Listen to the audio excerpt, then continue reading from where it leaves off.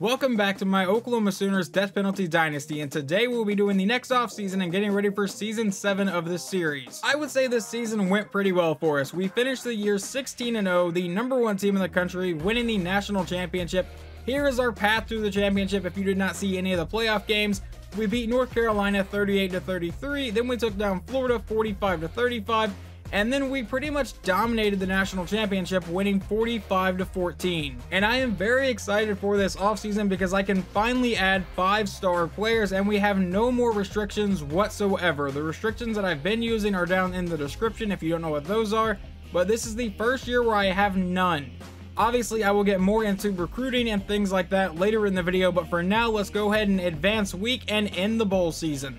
And we did get to rewrite the record books a little bit this season, starting with the best QB rating college football has ever seen from Ty Downing, who finished with a 214.9. And next we have the record for the most passing yards in a single season by any Oklahoma Sooner. I think Bradford did it in 14 games though. It took Ty Downing 16 games, but he still owns the record now. And Ty Downing also broke the record for passing touchdowns in a career as a Sooner, passing Landry Jones. And Downing still has 1 year left of eligibility, so he could come back and add to that record.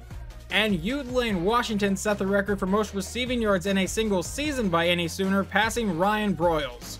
I didn't even know this one, I guess I missed that one, but Eugene Washington also set the school record for receiving touchdowns in a season with 18, beating D.D. Westbrook's record. And like I said, we had a few records broken this year, and this one is to Chris McKinney, the true freshman running back who broke Adrian Peterson's record of 1,925 yards by running for 2,145 yards. Granted, he had a few more games than Adrian Peterson to do it, but still over 2,000 yards. And this is the oldest record I think we have broken. Billy Sims' rushing touchdown record of 23 has been broken by Chris McKinney, who ran for 30 this season. And true freshman defensive end Dwight Rollins set the school record for sacks in a season with 17, beating Martin Chase's record of 14. And we're finally through all of the new records here. That was a few more records than I honestly thought we had broken.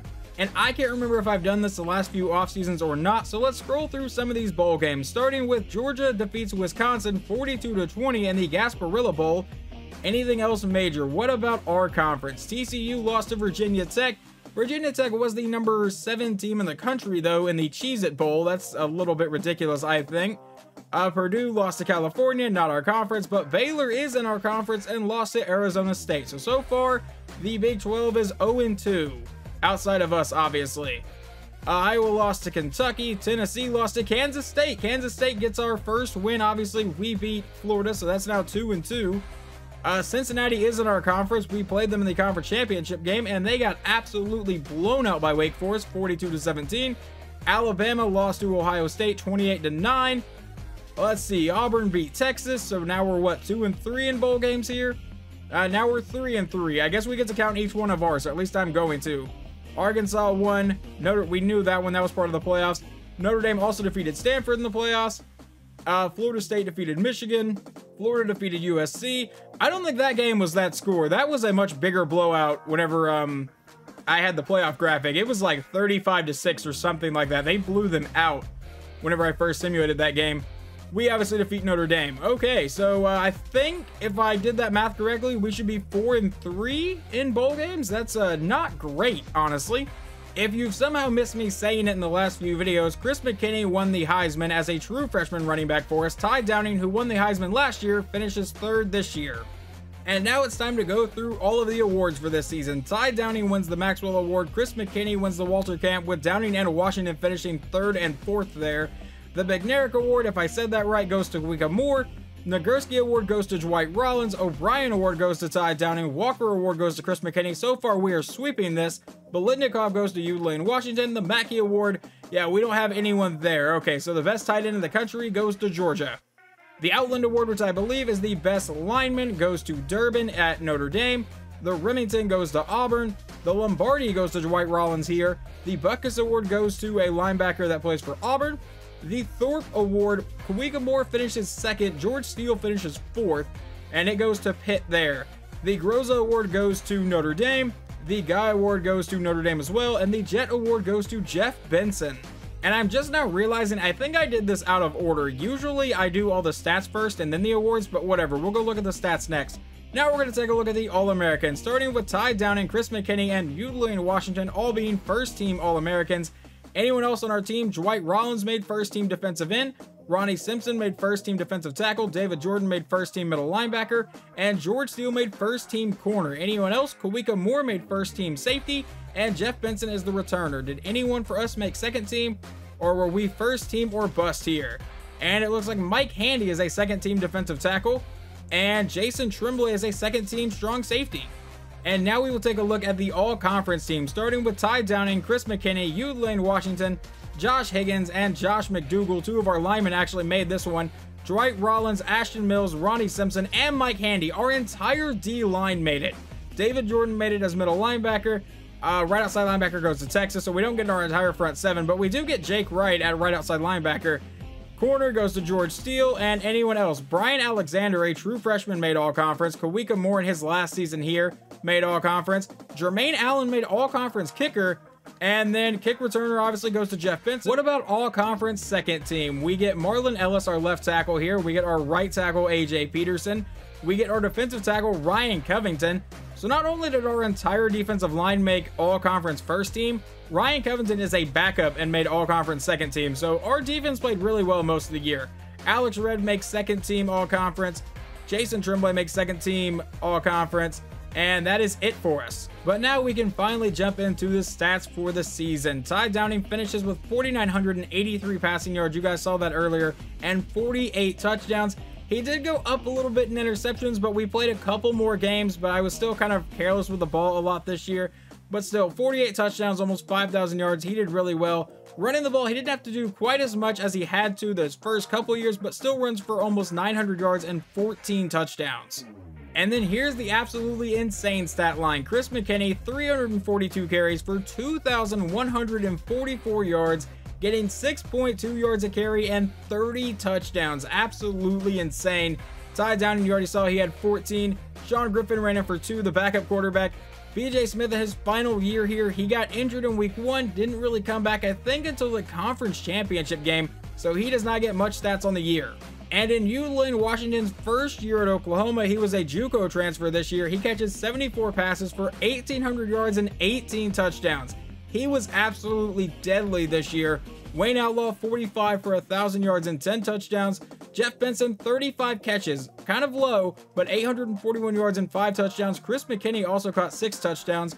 Let's compare some of the older stats. So Wayne Outlaw actually gets a career low in receiving touchdowns with 10, but still a pretty solid year. He could possibly leave after this year though. And Jeff Benson not getting his career low in touchdowns. Last season he somehow only got 3 touchdowns, but he only got 841 yards this year, which is a career low, and he could also end up leaving this season. And leading the team in tackles this year is senior safety Kawika Moore with 117, who led the team in tackles for loss. I would imagine it's going to be Dwight Rollins, and that's exactly who it is with 28 of them. In sacks, Dwight Rollins got 17. Mike Handy got 11 this year. He actually played really well. Ronnie Simpson ended with 8. Ashton Mills got 6. What about interceptions? George Steele ended up with 8 picks on the year. Alex Red got 2. And then the following players got 1 interception. Kawika Moore, Eric Kemp, Jason Tremblay, Eugene Blake, and Brian Alexander.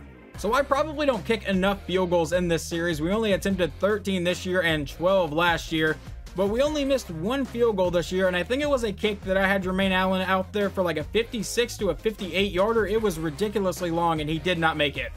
And for the second year in a row, we win the Jet Award with our kick returner. I don't even remember who was my kick returner last season, but I know he ended up winning it. And Jeff Benson returns 2 touchdowns this year. And punt returns, we had a pretty solid punt returner with Josh Golden, but never were able to break one back for a touchdown. In the national championship, I was almost able to do it. And now we can take a look at the national stats. Obviously, starting with QB rating, Ty Downing wins that since he broke the record for it. Who completed the most passes? That is going to be Dale Shelton for Baylor, followed by John Dukes for Notre Dame. Who attempted the most passes? That is going to be John Dukes for Notre Dame with 437. What about yards? That goes to Ty Downing with 4,983. That is a 1,500 yard difference between first and second place. And touchdowns goes to Ty Downing with an 11 touchdown difference between him and John Dukes. What about interceptions? Ty Downing is up here, but that is a 3-way tie, if I can talk here, with Kyle Utley for Duke, Bob Butler for Miami, and USC's Mike Bailey. The most accurate quarterback in the country was apparently Ben Payne for Florida, followed by Dale Shelton at Baylor, and then Ty Downing. And true freshman running back Chris McKinney leads the nation in carries with 342. I believe he also led the nation in yards, yes, with 2,144, and obviously he led it in touchdowns with 30. But Art Coleman for Army, I believe, he was second in Heisman voting with 2,000 yards and 24 touchdowns. I believe I've gone over this before. I believe part of the simulation is broken in this game because it says rushes of more than 20 yards. It says Alvarez, who had 340 carries on the year, only ran for a 20-yard run 5 times. Chris McKinney did it 8 times. Ty Downing did it 22 times. And then here's a stat that I don't want to be leading. Ty Downing fumbled the ball the most out of anybody in college football this year. And leading the country in receptions is going to be Nick Anderson for Baylor, but yards should be Eugene Washington with 1,830. That is a 500-yard difference between first and second place. What about touchdowns? That also goes to Eugene Washington with 18. Second place is Nick Anderson with 15. And do we have anything else? Who led the country in drops? I'm curious of that. That would be Kerry White for West Virginia, but 2 of our players are up here, Eugene Washington and Jeff Benson. And leading the country in tackles this year is right outside linebacker Marcus Davis, who I believe is from New Mexico State. I believe they are the Lobos, if I remember that correctly. But either way, Kawika Moore finishes 3rd with 117. Solo tackles, once again, part of the simulation that's a little broken. Doesn't look like see, here's Davis here. He only had 58 solo tackles. I don't know why the numbers are so off here. But tackles for loss goes to Jonathan Ruffin for Pitt. And in sacks, Dwight Rollins leads the country with 17, and Mike Handy is 3rd with 11. And for the first time in this series, we actually have someone that's pretty high up here on this list for most interceptions on the season. George Steele ended with 8, as did several other people, but leading the nation in it is Mike Williams, a safety from California. And this is probably the reason that Jeff Benson won the Jet Award. He finishes the year averaging 35.3 yards a return. But now all of that is out of the way and we can officially jump into the offseason. And it looks like winning a national championship will earn you a 7-year contract extension. Here is how every season has gone. We started this series in 2014 where we went 0-12, and then 2015 we went 2-10, and 2016 we went 1-11. Now I was fired after all 3 of these years. I've had people ask me how do I avoid getting fired. I didn't. Whenever I got fired, I just created a new coach and then just put him back on Oklahoma, which is where we took over in 2017. This is also where we got quarterback Ty Downing. Immediately we go 9-4. The next year we go 11-3 and make the playoffs after winning the Big 12. We then get bounced in the first round of the playoffs, and then 2019 we go 16-0. I don't think this thing can show 16-0, which is why it shows 0-0, but we win the national championship in season 6. And we now head to the coaching changes and the players leaving stage, and it looks like we got a new coach because I have 27 upgrade points available for my defensive coordinator. Okay, so we have a couple of coaching changes here actually. Not just our defensive coordinator left, our offensive coordinator also left. Jeff Traylor left for a new job, so we bring in Matt Wells, who I believe is actually in real life currently working for Oklahoma. And then our defensive coordinator, Pat Knight, his contract expired, so we bring in Mel Tucker, who I believe in real life is the current head coach of Michigan State. So apparently we just traded coaches. Mel Tucker was fired from Michigan State, and that is the offer that Jeff Traylor took. And our former defensive coordinator, Pat Knight, has taken over for Lane Kiffin at Ole Miss, who was fired. Whenever I was explaining earlier how I avoided getting fired in this game, and I said I really didn't avoid it, well, I would rename the coaches, and Pat Knight is actually a former head coach that I used as John Knight, but I renamed them, and then they just go off and do whatever. He came back as our defensive coordinator, won a national title, and now is going to go take over Ole Miss. And now we will take a look around the rest of the Big 12 to see what happened with head coaches. Obviously, Cincinnati's head coach got a contract extension since they just went to the Big 12 championship game. Dana Holgorsen was fired from Houston and replaced by Jonathan Smith, who sounds like a fake dude, probably real. And then Beck was fired from UCF, and he was replaced by Mike McDonald. And then I have no idea how to say that dude's last name over there, but he was fired and replaced by Neil Brown. Okay, so good news. Matt Wells was already level 27 and maybe already an offensive coordinator because I didn't have to burn any upgrade points on him. Since Mel Tucker was a head coach, I guess I now get to use all 27 points to just upgrade him real fast. So I went ahead and burned all of those real fast, so we have 2 maxed out coordinators. That should actually be really good. I don't know if they were maxed out before. I honestly don't remember. And then over here, we are currently level 25. We need 2 more levels to get everything done in the recruiting tree here. I have not even touched the game management tree just because I'm so concerned about getting recruits first. But now we get to jump into the players leaving stage. Now there are a couple players that could leave for the pro draft, being Ty Downing, Wayne Outlaw, Jeff Benson. So I'm going to hope we don't lose any of those guys. Okay, well it looks like the only one that actually made that decision was Ty Downing. The rest of them aren't even here. Downing's the only one that says he is staying right now. But Adam Macklin, one of our receivers, is trying to transfer. I honestly can't promise him too much. I'll say he'll play in more than 9 games. And I feel it's an opportunity for me to start somewhere else. Okay, well, he is going to transfer to UTEP. And then obviously the big story here is we get to bring back Ty Downing for next season, so I don't have to start Sean Griffin just yet. And now there are a few seniors here that are leaving that I want to talk about. And I'll try to keep these short, but the first one I want to talk about is tight end Kevin Archie. He did not get to play a lot this year because we got Sam Lawson, and he finishes with 853 yards and 4 touchdowns, but he was still a pretty big part of our team at one point. As you see, 31 catches and 34 catches in 2 of those years. He was a pretty solid player for us. I'll be completely honest, I thought Jeff Ryan played a lot more than this. He finishes his career with 8 total tackles. I guess he did not see the field much. And then one of the very first corners I brought in is defensive back Tim Wilson. He didn't play much this year because he got buried on the depth chart. He didn't progress well whenever we did the training results. It just wasn't a great time for him. But he does finish his career with 5 interceptions and 1 defensive touchdown. And defensive tackle Ronnie Simpson saved his best season for his last season, getting 8 sacks this year and finishing with a career of 14 sacks. I'll be completely honest here, Josh Golden did not do a whole lot here at Oklahoma. He was a transfer, I believe, from UTSA. He finished his career at Oklahoma with 10 carries for 48 yards, but the highlight of his career, I believe it was season 3 or 4. We were playing Arkansas in week 1, and we had just let up the touchdown that gave them the lead in the last like 2 minutes or something like that, and Golden returned the kick for a touchdown, winning us the game. And then we had defensive tackle Mike Handy, who had his best career year this year, getting 11 sacks. He finishes his career as a Sooner with 21 sacks. Clayton Samuel was a quarterback brought in the same class as Tim Wilson, I believe. He finishes his career with 2 interceptions, and I believe he had the first pick 6 of the series.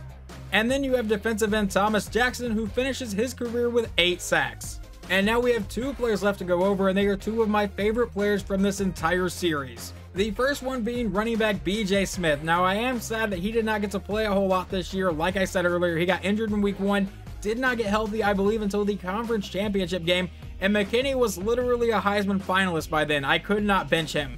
But BJ Smith still finishes with a pretty solid career here at Oklahoma. 1,700 yards in 2018 and 23 touchdowns. He finished in the Heisman voting, but obviously Ty Downing won it in 2018. And then BJ Smith finishes his career with 2,800 yards and 38 rushing touchdowns. And for receiving, he caught 99 passes for 800 yards and another 4 touchdowns. And for awards in his career, he finishes with the 2018 Walker Award. And now for the player that I am probably most sad to lose this offseason, strong safety Kawika Moore. He was one of the best 2-star recruits I was able to bring in. He finishes his career with the Sooners with 336 tackles, getting 110 this year, 3 total sacks, and 5 career interceptions. The one this year was in the national championship. And side note, if you remember back in the early part of this series, sometimes my defensive backs had to come in and play receiver whenever my receivers got really tired, and Kawika Moore finishes with 5 catches for 45 yards and a touchdown. And now for this screen, we have the draft results and the transfer request. I imagine both of these screens are about to be blank. No data for draft results. And what about transfer requests? We get no transfer requests for this season. And before we go in and show this real fast, I do want to say that this is probably going to be one of my lower recruiting classes, as crazy as that sounds, because I think I went a little too hard trying to get 5 stars and 4 stars, and I should have been scouting a little more. But right now we have 9 people committed, and I'm trying to get several more here. And the first player I'm going to go over is John Jordan, the #1 running back in the country, coming out of Cortez, Colorado. He was originally an 80 overall. After we scouted him, he dropped down to a 75, but he still is pretty solid. 92 speed, 85 acceleration, 83 elusiveness, 81 juke move, and honestly, I think I'm finally in a position where I can start to redshirt people. And the next player up is Hassan Nugent out of University Park, Texas. He is a 4-star recruit and the #6 defensive end in the country. Then we have outside linebacker Nate Thompson, who is a 3-star recruit, but he has some pretty solid ratings. He's a 72 overall. And then defensive end Aaron, don't know how to pronounce your last name, probably shouldn't have scouted this dude. I really have no idea how to even start to pronounce that. Then we have guard CJ Clark, who comes in as a 3-star as well. William Brown, a 4-star athlete. Adam Jackson, a 4-star corner. Defensive end Lee Ross, who is a 4-star. And then we have Elton Butler, a 3-star corner. And I highly doubt I'm going to get to fill all 25 scholarship spots for this season, but here are the players that I'm trying to get in this stage. The first one being the #2 tight end in the country out of Lawton, Oklahoma. Fun fact, that is my hometown. Thomas Patterson is 6'8", 260 pounds, and here are the ratings he will come in with. Not as fast as I would like, but at 6'8", he's going to be huge. And then I don't know if I will actually be able to land the #1 quarterback in the country here, but Jason Rosario out of Rowlett, Texas is the #1 quarterback. He is a pocket passer, so I may have to change my offense a bit if I land him. But once again, another player that could possibly redshirt just like the #1 running back. And then there's just a few players here left to go over, like defensive tackle Chris Rowland, tackle Andrew Harrell, strong safety Sean Bryant, defensive tackle David Jones. Down here is athlete Matt Mayhem, who is a JUCO transfer. I used to not really target them, but usually Washington was pretty good for us.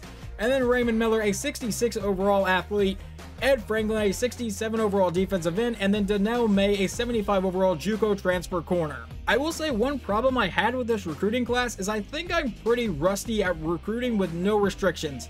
So the first few seasons I could only recruit 2, 3-star, and then I could finally recruit 4-star. Now there are no restrictions, and I feel like I jumped the gun too much trying to get too many 4- and 5-star players like I said earlier. And the results are in here. We do not get the #1 quarterback in the country. Jason Rosario goes to New Mexico. Granted, like I said, he was a pocket passer, so I may have had to change my offense a little bit. I run a lot of option plays, and right now our backup quarterback, Sean Griffin, has like 90 speed, so I think he may be the better option. I was just trying to see if I could actually get the #1 quarterback. We do land the 6'8" tight end Thomas Patterson. He will probably immediately start for us. We also get the JUCO transfer corner in Donnell May. We also landed a right tackle in Andrew Harrell, and we get Chris Rowland. And then we also got guard Bobby Jackson and defensive tackle Mike Watkins. Y'all are pretty low rated. Don't know if you'll even make the team, but we will see. Alright, so not great, but not horrible. We finished as the 16th ranked recruiting class. We ended up with 2 5-stars, 4 4-stars, and 10 3-stars. We got a few 2-stars as well. Who got the most 5-stars in the country? That would be USC and New Mexico. New Mexico ended up with 3 5-stars, one of them being the #1 quarterback. I don't know how the hell y'all pulled that off. Notre Dame is the #1 class in the country with 13 4-stars. That is pretty impressive. Georgia's the #2, Miami's the #3, Oregon's the #4, and Tennessee is the #5. Who is the highest rated one in the Big 12? That is going to be TCU with a 12th ranked recruiting class. Texas is down here at 14. And I only managed to land one athlete this year, a 4-star in William Brown. Let's see, he's a 77 overall running back, a 76 overall wide receiver, a 70 overall tight end, and really kind of garbage everywhere else. Let's see, he has 88 speed. Where is his catching? That is a 73, 72 catch in traffic. He doesn't have quite the speed I wanted a running back, so let's go ahead and move him over to wide receiver. I don't know how stacked we are at that position, but that's where we're moving him. He is 6'6", 230, so that is a big receiver for us. And now, like I say every offseason, it is time for my favorite part of the offseason. Let's see how much better or worse everyone got. And the first thing I notice is Ty Downing is now a 91 overall. Sean Griffin is now an 80 overall. Downing got +10 to awareness though, so that could kind of inflate this +4. He obviously got +1 to speed, +1 to acceleration. Sean Griffin got a little faster as well. But let's take a look at throw power and throw accuracy. Ty Downing does not get any better, 85 and 85, but Sean Griffin, +1 to throw power, +3 to accuracy, and then Josh McCray, the 3rd string, +2 to throw power and +6 to throw accuracy. And now for running backs, Chris McKinney, an 84 overall, Kellen Simmons is a 78, he got +7, making him pass Lance Mullins. No one got any faster. We got a bit more acceleration for McKinney though, he is now a 92 there. Kellen Simmons also got +11 to awareness, +7 to break tackle for McKinney. Anything else go up? Stiff arm +2, spin move +4, juke move +1, carrying +2. I did not know Kellen Simmons had 96 carrying. That's actually pretty high, obviously. And I don't see anything else here. So yeah, that's how much better our running backs got. Okay, this is going to be a little bit confusing, honestly. Wayne Outlaw gets +7 to his overall. He is now an 89. Joey Miller is now an 85 with +3 to his overall. Jeff Benson got +2 to speed and +3 to his overall. Lane Washington, after an 1,800-yard season and 18 touchdowns, loses 2 overall points, loses a speed rating. That is obviously not good. He may not be much of a part of the offense as he was last year. And tight end Sam Lawson apparently doesn't get any better at all. Did any of your ratings change, or they just all stay the same? Well, it looked like everything stayed the same, so yeah, you were probably going to be the backup this year. I generally try to do the offensive line all in one, so let's go ahead and start that. Marlon Ellis is now a 79 overall. Left guard, Josh Higgins loses 3 overall points. Great. At center, Steve Thomas got +2. Right guard gets +4 to Jacob Thomas. And right tackle, we don't have any on the roster. I screwed that up again. Well, we do. It's a true freshman. And Dwight Rollins, after his incredible season, gets +5 to his overall, +3 to acceleration, +11 to awareness. Anything else jump up higher? Is that just the awareness, which kind of helps because I don't really control him. He gets +4 to tackle, +1 to hit power, +8 to power move, 2 to finesse move, 1 to block shedding, and +4 to play rec. And then Spencer also got +7 to play rec. We obviously have not seen much of him. I believe he is a transfer. And Ashton Mills gets +2 to his overall. Marcus Ross also gets +2. What about defensive tackle? Ryan Covington gets +4 to his. He makes it to a 77 overall. And Scott Thomas gets +5, making him a 74. At left outside linebacker, Justin Rogers is now a 78 overall. At middle linebacker, David Jordan gets +4 to go to a 78 overall. He gets +2 to strength, +3 to acceleration. What else here? Didn't get anything to awareness, +3 to catching. Don't really care about that. These are more what I care about. +3 to hit power, 5 to power move. What about play rec? +11 to play rec. That is awesome for a sophomore. And then at right outside linebacker, we now have senior Jake Wright, who is an 80 overall. Let's see, he gets +3 to awareness. What about play rec to him? I don't know how much these outside linebackers actually touch the field. He gets +6 to hit power, 4 to power move, 6 to finesse move. Where's his play rec? He gets +8 to play rec. So I am not 100% sure how player upgrades work, and I don't think they have anything related to stats. Alex Red gets +3, Eugene Blake gets +9 to his overall. George Steele, who led the team in picks last year, was tied for second in the country with 8, only gets +1. Eugene Blake goes to 95 speed. Let's see, he got +11 to awareness, which is obviously huge because I don't control the DBs. Catching, everyone got a little bit better, that's fine. What about everything else? Pursuit +11 to Blake, play rec +7 to Blake. Alex Red now has 91 play rec. Man coverage, Alex Red now has 95. Blake has 83. Steele has 86. Zone coverage, Alex Red stays at 87, but Eugene Blake goes up to an 87 and also gets +6 to his press rating. And Brian Alexander, the true freshman that got to play all of last season, goes up to an 89 overall. That is incredible. He gets +6 to his overall here, +7 to awareness. Where did he get better besides that? +4 to catching, that's pretty good. +4 to jumping. He can apparently play quarterback, didn't know that. +5 to tackle, +3 to hit power. Where else? Play rec is now an 86, gets +6 to man coverage, +8 to zone coverage. Now in the 90s for both of those. 82 to his press rating. And did I scroll past play rec? I don't even remember talking about play rec, but I could have and just not mentioned it. 86 and 82. I probably already talked about it though. And over at strong safety, Jason Tremblay gets +3 along with Clint Reynolds. And I'll be completely honest, Eric Kemp may go over and play strong safety because I think he has the ratings too, and he is a better safety than these two guys right now. Jermaine Allen gets +2 to his overall, +7 to awareness. What about his actual kicking stats? Did they get any better? +3 to kick power and +1 to kick accuracy. And then our punter, Jim Kelly, gets +6. Even though I didn't really use him as a punter last year, I just used Jermaine Allen. And this guy's probably going to get cut. So there is all of the player upgrades. So now overall wise, the best player on our team is Ty Downing. Brian Alexander gets +6 to his rating. But I think the biggest upgrade is Eugene Blake with +9. The only player that got cut was the punter I just showed, Howard Olson, because we were not even at the maximum roster size. As of right now, we're going to remain in the Big 12. Maybe in the next couple years or so, I will move us over to the SEC along with Texas. But for right now, we're just going to stay with the way it is. So in previous off seasons, what I've done is I've done the schedule in the off season video. Well, last year I did the season 6 team preview, and I'm going to do that again for season 7, but I'm going to add the schedule to it this time. So that is going to wrap up this video. Hopefully you guys enjoyed this, and I will talk to you guys next time.